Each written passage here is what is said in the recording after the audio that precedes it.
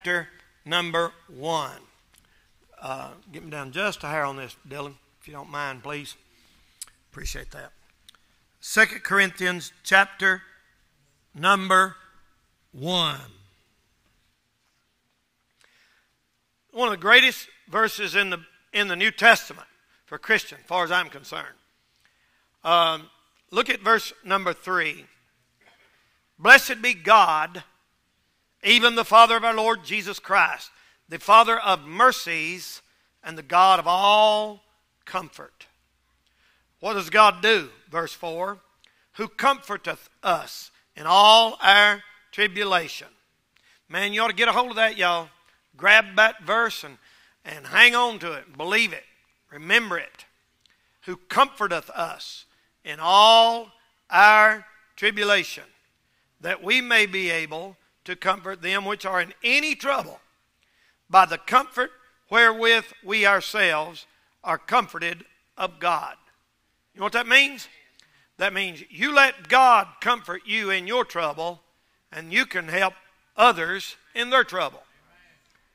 And with the same comfort, you're supposed to behave toward others just like God behaves toward you. That's right. And so I want to use that bottom of verse 3 there this morning, and I want to preach on the God of all comfort. Now I want you to give me attention this morning.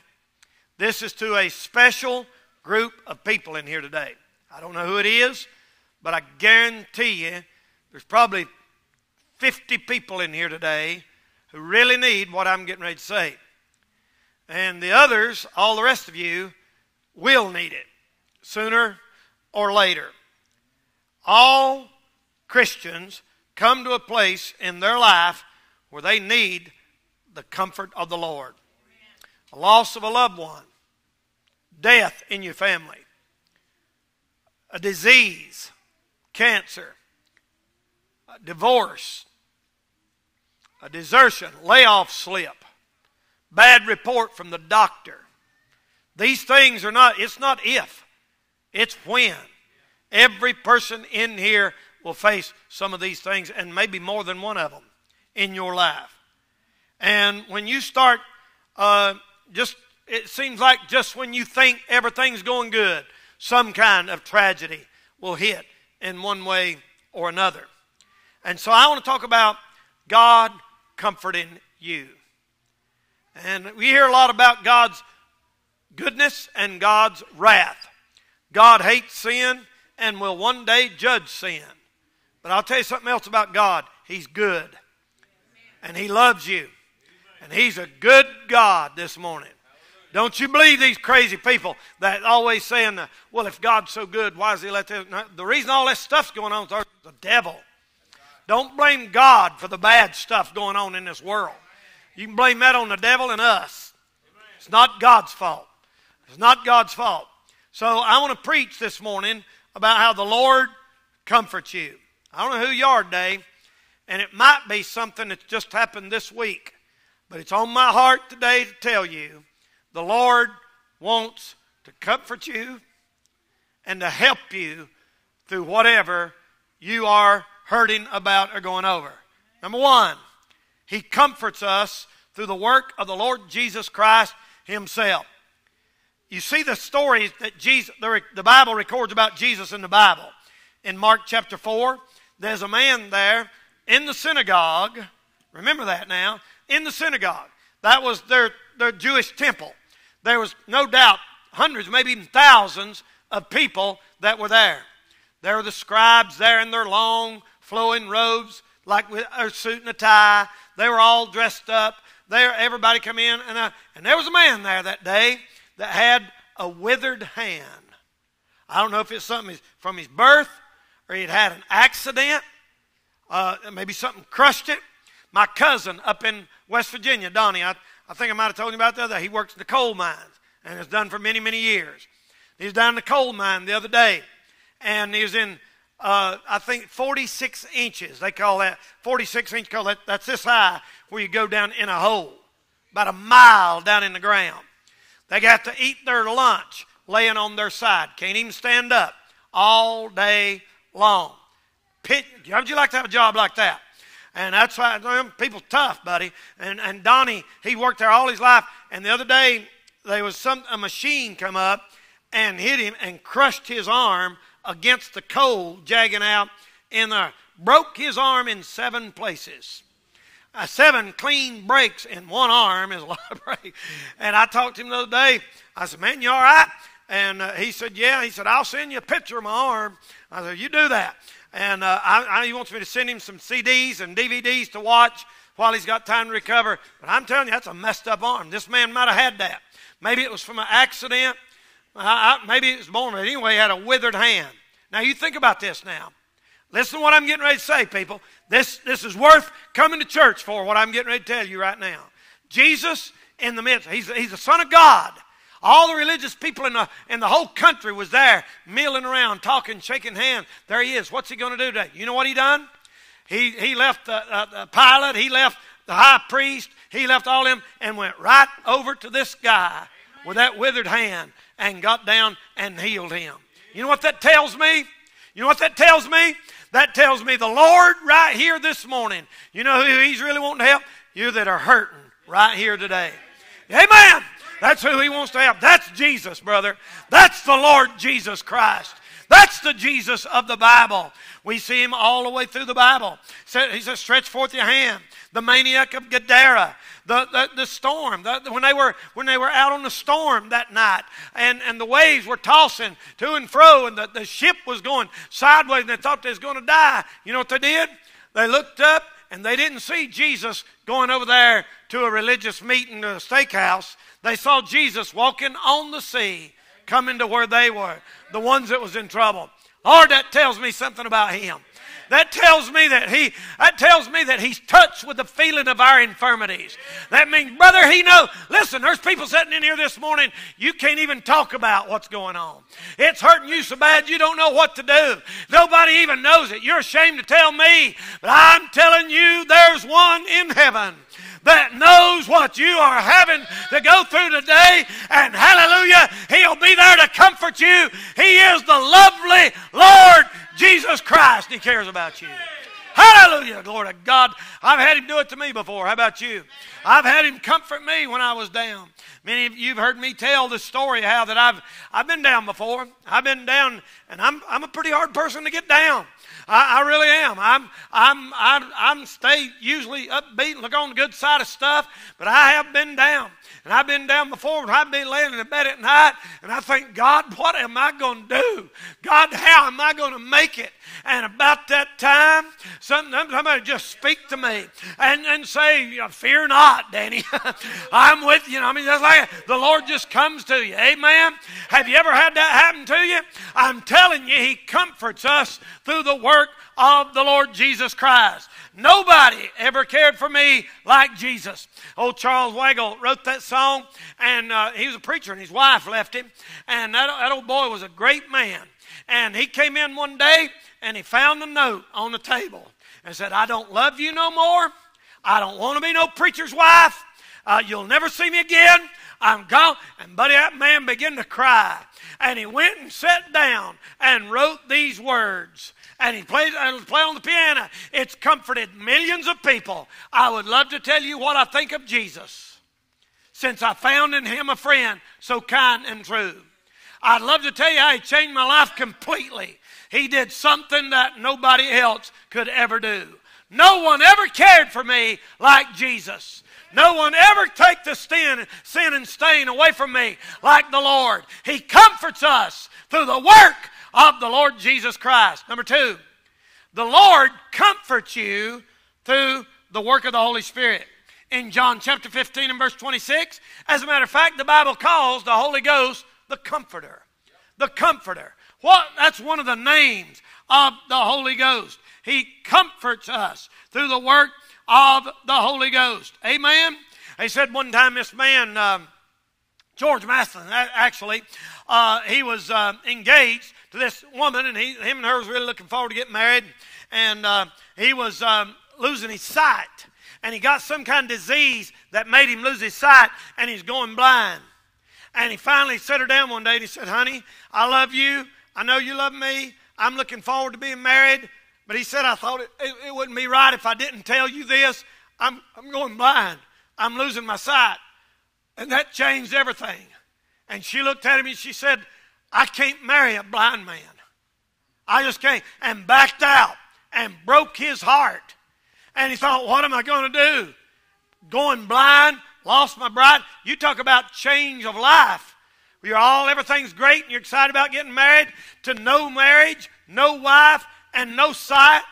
And he said during that time, the Holy Ghost began to deal with him, speak to him. And just like when I was telling you a minute ago about me laying in the bed, I lay in the bed and I would say, Lord, what am I going to do? How am I going to make it? And I'd turn the radio on. And I don't know if the Spirit of God got on the DJ or what, but the McCameys were singing that song back then, God on the mountain. It's still God in the valley. And I turned that radio on, and Buddy A come on singing that. And even though I was hurting, my heart was broke, I thought I was going to die, it felt like somebody's turning flips on the inside of my heart. I said, woo! Glory to God. He's God on the mountain. He's God in the... Let me tell you something this morning. Glory to God. Hallelujah. Thank you, Jesus. Hey, let me tell you something this morning, people. I got good news for you. Listen, when we're shouting, He's God. And when we're crying, He's God. Amen. I mean, when our heart's tore out, He's God. When everything's going great, He's still God. And when you ain't got a dime to pay your bills and you don't know what the doctor said, hallelujah, He's still God, people. I'm glad that He's still God. Amen. Hallelujah. I need my tennis shoes for this. These are too slick. I'm telling you something, brother. He's God on the mountain. And He's God in the valley. He'll comfort you through the work of the blessed Holy Ghost of God. This modern day brand of Christianity that makes people feel like that once you get saved, everything's going to be wonderful and great. That's a bunch of junk. There's valleys, there's burdens, there's heartaches. Jesus was acquainted with grief and sorrow. Brother, this life ain't all fun. There's battles. But I'm telling you this morning, He comforts us through the work of the Holy Ghost. One of my favorite songs in here is He Abides. I'm rejoicing night and day as I walk the narrow way, for the Comforter abides with me. He abides. He abides. Hallelujah. He abides with me. He abides with me today. At home, we've got this big old thing on our bed. It's called a comforter, and that thing is outside 100% cotton, inside goose down, goose feathers. Warmest thing you can ever get your hands on. Why do you think God put them things on gooses? Geese them. So they can float around out there in that water and it almost freezing and stay warm. And boy, I like to keep it cool in the room I sleep in. I don't see how somebody sleeps in a hot room. But, whatever.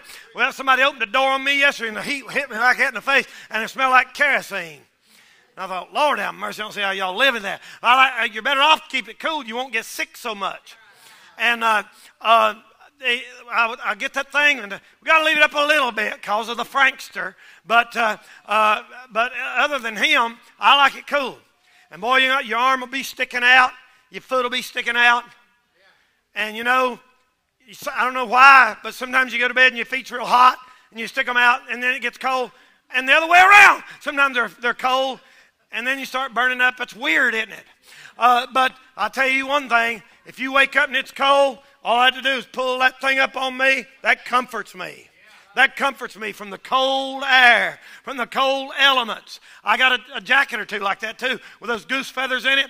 Man, that stuff will keep you warm. It's no accident that the Lord said the Holy Spirit was the comforter. It's a cold world we live in, y'all. It's a cold world. Listen, if you think this world cares about you, you've lost your mind. The world don't care about you. Even those Hollywood movie stars, Hollywood don't really care about them. They'll use them to get rich off of, and as soon as they get some wrinkles or some gray hair or something, they'll just get them on and get them somebody else to take their place. This world don't care about you. This world don't care about me. It's a cold world out there. Thank God you can wrap up in the Comforter, the blessed Holy Ghost of God. Amen. Yes, sir. The Comforter has come. The Comforter has come. They said one time, Jesus said, if I go to the Father, I'll send the Comforter to you. And my pastor always said, well, he must have made it back because the Comforter came. And when he got there, he sent the Comforter to me and you. The Comforter has come. The Comforter has come. Number 3, let me say thirdly this morning, he comforts us through his word. He comforts us through his word. In Matthew chapter 9 and verse 2. Matthew chapter 9 and verse 22. In Mark chapter 10 and verse 49. In John 16. All through the Bible. All through the Bible. If you're going through a terrible time, if your husband has done you wrong, if your wife has left you, if you're going through separation, divorce, if you're having cancer treatments, I mean, if you've lost your mate, like Miss Barbara sitting over there, lost hers about a year ago, just a little over a year now. Brother, when them times come, you need the Word of God to comfort you. Amen? Listen, no matter where you go in this old world, how many people do you think has been just about ready to blow their brains out in a motel somewhere? Or maybe just break the liquor bottle and cut their wrist or their throat with it. And about that time looked over there, opened that drawer, and there laid a Gideon Bible. And they looked out there and said, maybe there's something in this. And a lot of you opened up the front of it and it said, hope for crises, hope for, broken hearts, stuff like that. There's no telling. There's no telling. Buddy, listen, when people are hurting and they're in trouble, they're not looking for Playboy magazine. They're looking for that book right there. Buddy, when everything blows up and you don't know what you're going to do or which way you're going to turn, it's not some old wicked, ungodly book out there in the world. You're not looking for an evolution book. You're not looking for a book on philosophy. You're looking for the Word of God to comfort you, to comfort you, to comfort you. I'm telling you this morning, ladies and gentlemen, He comforts us through His Word. Amen. Years and years ago, I read about this man that went trapping in the snow, and the snow was a foot deep, and didn't have no phone, no radio, no TV, no contact with the outside world. And out there, lost, snow that deep, can't even get out, opened the Bible. And the Bible spoke to his heart. The Word, brother, the Word was all people had back then. I think of my mom, raised up there in Spruce Pine. And Mom said when they were little,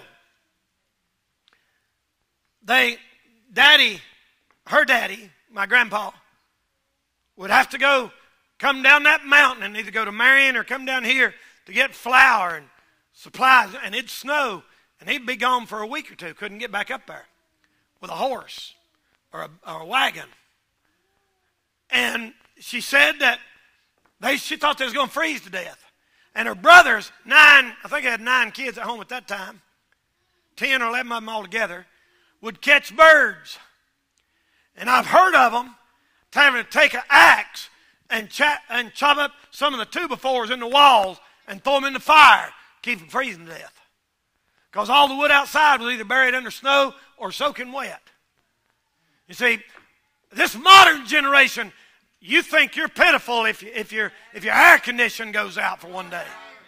But I mean, the one right before us, them people had it rough. They said, I've heard them say, well, the snow would come through the cracks when the wind would blow hard and be laying on the bed, the covers. When they get them, you put your foot on that floor, it's like solid ice. And ladies and gentlemen, them old people, they didn't have TV. They couldn't turn on Dr. Phil and The View and see some junk from Hollywood and sit there and entertain themselves and drink beer. They had that book. They had this book right here. And brother, they would sit down, and my grandma would gather the kids around the fire, and she'd open that book and read that book and pray. Listen, brother, that's what'll comfort you when everything else has gone out the window. When everything's gone and you ain't got nothing else, that book right there will be there to comfort you. He said one time, this boy had lost his hand in an accident. He lost his hand like that, and he's going to be like that the rest of his life. And they said, well, son, we're going to have a preacher come to see you. He said, I don't want to see no preacher. God, look what God did to me. I don't like this. Why do I need to see a preacher? I don't want to see no preacher. And they talked him into it, and the preacher came. And when that preacher came, he only had one arm. And he said as soon as he seen that preacher with one arm, he changed his attitude. Hey, what happened to you? How did you learn how to do everything one-handed? Why? And he said immediately. Now, that's what that verse says. That verse says, God comforts us so that we can comfort other people. And, that thing that God let you go through that you got mad about and you thought, why did God let me go through? You know why he done that? So you could touch somebody else's life. And so you can help a bus family. So you can help a bus kid that knows what it is. Listen, if everything was right all the time and everything went your way, we'd be meaner than snakes. God lets us go through times of trouble and heart so that we can put our arm around. Listen, I can go down to the funeral home. Somebody's lost their mom, and I can put my hand on their shoulder and say, I know exactly how you're feeling. Guy said his daddy died of a heart attack. I said, my dad died of a heart attack. Somebody wrote an email the other day, and they said, Brother Danny, I had no idea we had so much in common. My mother died just like yours did. That's why God allows things to come in our life so that we can help others that are having the same problems that me and you. And the Lord uses us to comfort other people. That's a blessing. That's a blessing. A lot of these little hot-shot preachers come out here and they've been saved 3 years and preaching 2. They ain't never been through nothing. A lot of times they say some mighty dumb things. But that's why the Bible said a pastor can't be a novice. Somebody that's young in the faith. If you've been through a few things, fought a few battles. I'm not talking about book learning. I'm talking about life. Dealing with every kind of situation. Every sin imaginable. Every kind of mess you can think of. Family problems. Burdens. All kinds of things. Thank God He'll comfort you through the Word of God. And that's exactly what this is doing to you this morning. Comforting you. Number 4. He comforts us through His children. And I just got through saying. Brothers and sisters, one night, years ago, and I hardly ever do this. I'd probably count on one hand the times that I've done this. I'm a lot like my daddy. Daddy never talked about his problems. I never heard him complain about. Now, Mom did. She worried about the bills all the time and everything. But if my daddy ever worried, you couldn't tell it. And I'm like that a lot of times. I just keep it in. I think, well, Lord help me, Lord deal with. But there's one night I was coming home from revival, and I was having some of the worst problems I'd ever had in my life. Bad as you can. Just bad as you can imagine. And I driving home through tears, crying. And I remember one time coming home, I thought, I don't know if I can handle this. And I thought about one of my friends. He's a preacher friend, a good preacher friend of mine that went to our church in Marion. And I cut off the interstate and went the other way and went to his house and knocked on the door. He opened the door and I said, Brother, I'm sorry to come in on you this late at night. I just need somebody to talk to. He said, come on in, Brother Danny. And we sat down in there and we just talked. And we just sat there and he got down the floor and prayed with me. You just don't know. See, you know how God comforts you? He comforts you through brothers and sisters. If you've got somebody that you can call that'll pray for you when you need it, you're a rich person. You ought to thank the Lord for that. If you've got somebody you know will pray when you ask them to, that's why it's important to have a church family. These people say, oh, I can live just to get at home. They're missing all of this. They're missing all of that. You know, it's important to have a church family and be a part of it and grow together and learn together and comfort each other. And then when your turn comes, they'll comfort you. Listen, that guy's that guy's turn did come, and his house burnt down. And I got to help him. And we helped him with another one. And he helped me that night. My brothers and sisters, they ain't none of us so big and tough and bad that we don't need a friend once in a while to help prop us up, brother. To just help prop us up. I know I got friends in here this morning. If I really, really needed it, I could call you and say, look, I'm in a mess. I need help. I know you would. Now, that's a blessing to know. And you know the same way it goes with me. That's how God comforts us, is through our brothers and sisters in Christ. You know, when you really get in trouble, when you really get sick, you know who's going to be at your hospital is your family. Your brother and sister and your mom, dad. That's who'll be there. And the church family's next. They're just like that. Brothers and sisters in Christ. As a matter of fact, many people feel closer to their church brothers and family and sisters than they do their literal, physical brothers and sisters in Christ, in the flesh. He comforts us through the work of his brothers and sisters in Christ. Lastly, I'll say this and I'm through. He comforts us through the promise of the second coming. The song said, oft times the day seems long, our trials hard to bear. We're tempted to complain, to murmur and despair. But there is one in heaven who knows our every care. Let Jesus solve your problems. Just go to him in prayer. And the chorus says, it will be worth it all. And no matter what you're going through today, no matter how bad it is, I can promise you on the authority of the Word of God, there is a better day coming, child of God. Look up, Jesus is coming. Hallelujah, brother. It'll be better by and by, glory to God. Hallelujah. That's comforting this morning. Listen, you tell me anywhere you could get something better than that this morning. What if you went to a bar in Hickory and said, I'm just going to go get drunk? Boy, you're a genius for doing that, ain't you?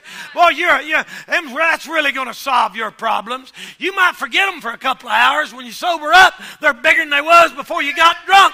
And you can't tell me nothing no better than say, child of God, look up, because Jesus is going to come one of these days, and all of our problems are going to be over. You know, I read about the Titanic. When the Titanic sank, when that thing went down, y'all, that was, here it is, 100 and ever how many, 110 or ever how long it's been, I don't know, years later, and they're still talking about that. That's a pretty big event, still talking about it 100 years later. And you still, it's constantly, some documentary, somebody figured this out, somebody found that, somebody discovered something else. They said that thing was labeled the unsinkable ship. It cannot sink. You know that. You know that story. It's built over there in Belfast, Ireland. They said 16 men of the church there in Belfast were on that ship when it sank, and all the townspeople knew it. And when word came back to Ireland that the Titanic went down, the mayor of Belfast said he never saw such grief. Strong men on the streets were clasping their hands, bawling, not even speaking to each other. Grown, strong men. They said they never would have believed it could have happened. And then, in a church service not long after that, the preacher got up to a packed house of widows, orphans, and broken-hearted loved ones and preached on the real, only one sinkable ship. Talk about the old ship of Zion. He said, this one ain't going down. This one ain't going down. Y'all, we're living in a bad, bad, bad world. Things happen on a weekly basis that just shocks us. It's unbelievable. You hear it every week. Good night. I don't know how it got on my phone, but there's something on my phone that every 30 minutes, something pops up there, like Burke County. This one's arrested for methamphetamines. This one's arrested for cocaine. Me and I went on bus route yesterday. Unbelievable. Unbelievable. That's one I thought I was going to get shot last week. We went back to the same place. And I told Nate, I said, you're going to knock on the door today. You got the gun. And he had one sticking out of his pocket right here. And I don't carry a gun. And he said, all right. So he knocks on the door. And this boy opens the door, and it's so pitiful. purple all over here. He said he got bit by a brown, we call him brown recluse and thing. And I said, my goodness, them things out in this kind of weather. He said he's sleeping in a tent over there somewhere. And these people live outside all over the place over there. In tents, they're out there right now. And Nate said there's a guy sitting in there smoking a crack pipe. I didn't see him. I saw a big old dog about that high. And I got to thinking, I thought, you know what? This world ain't getting better, y'all. My generation growing up, we never locked the house or the cars either. And the generation before us, when Andy Griffith generation, all them, those people didn't even have a key to their house. Didn't even have locks on it. That's hard for us to imagine nowadays, ain't it? You can't leave a weed eater laying down nowadays. Somebody will grab it and say, this world's bad. But let me tell you something that'll comfort you. Any minute, any day, any hour, the trumpet's going to sound and call us out of here. Buddy, that'll comfort you. That'll comfort you. Next time you think everything's terrible and you're not going to make it, just look at it this way. This may be the last day you ever have to put up with this junk. You may never have to go see that old ugly boss woman again. You may never have to face that old mean tenant, landlord. You may never have to go to that, have to deal with that mess, that mean neighbor. It'll all be over by this time tomorrow. That's how he comforts us through the promise of he's coming again. Let's stand together. Let's stand together and bow our heads for prayer, please.